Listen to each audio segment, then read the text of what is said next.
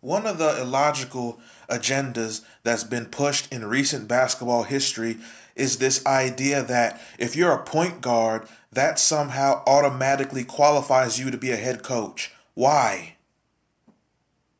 This is an agenda within the coaching realm. This is going to be a short one. That's what she said. Hit the like button. I can't stand Chauncey Billups. Never have. I thought he was very overrated as a player. They're trying to put him in the Hall of Fame. Why? Chauncey Billups is not a Hall of Fame basketball player. He was a good player in his era. He's not an all-time great. Hall of Fame means this person has to be mentioned when you talk about the history of the game. Why would he be in the Hall of Fame? He's not. He shouldn't be. If he's in, take him out. As if the Hall of Fame means that much. You've got to the point where people are just going to get in because we have to put people in. You're at this point of sports now. For the rest of your life, a lot of these Hall of Fame classes, well, we got to put somebody in. Who's left? All the true legends are in. But beyond that, this agenda that you played point guard, so you should be a coach. Why? It's pushed to an extent where this person has no experience and they're getting jobs. Steve Nash. Where did Steve Nash coach before the Nets? Where?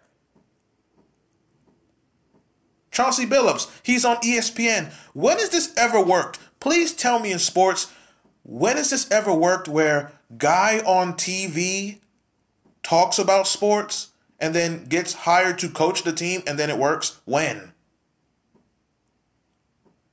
And if it has worked, what's the percentage of it actually working?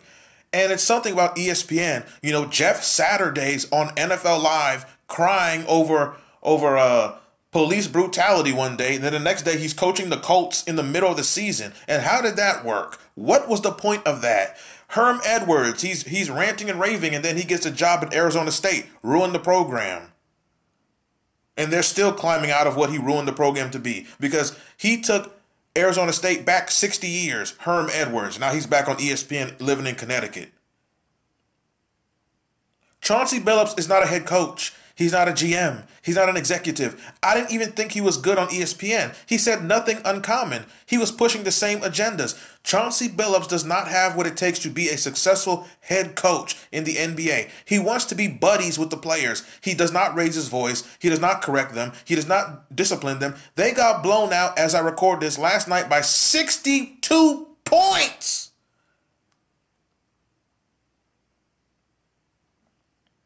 It has not worked since he's been there. I can't stand Damian Lillard, but your star player wanted to leave. You have Scoot Henderson, great talent. Scoot Henderson is not a point guard. He's a shooting guard. They're trying to force him to play point guard. He's not that type of player. You don't even have the discernment, or how do you not see that? He's a two guard. Simons is a two guard. Sharp is a two guard. They're not a three, they're not a one. So literally, you have three shooting guards who are playing at the same time. Ayton, I don't know what's wrong with DeAndre Ayton. He has like no heart, no soul, no force. He's a letdown from what he was in college and what he should have been. Ayton has talent that most people don't see. So most people think Ayton, he's just rebounding in defense. No, Ayton should be getting 20 and 10.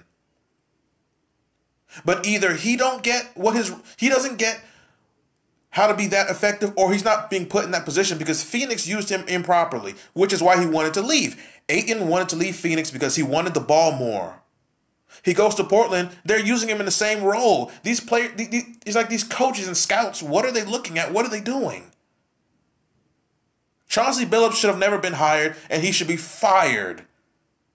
But don't worry, he'll end up right back on ESPN with that worthless broad Malika Andrews and baby mama body Kendrick Perkins. If LeBron got off the EPO, he'd be built like Kendrick Perkins. And with that said, I'm up out of here. Like, share, comment, subscribe, donate to the Cash App, support the channel. That is it. And let's not forget the fact that Chauncey Billups has that extra Myson lip.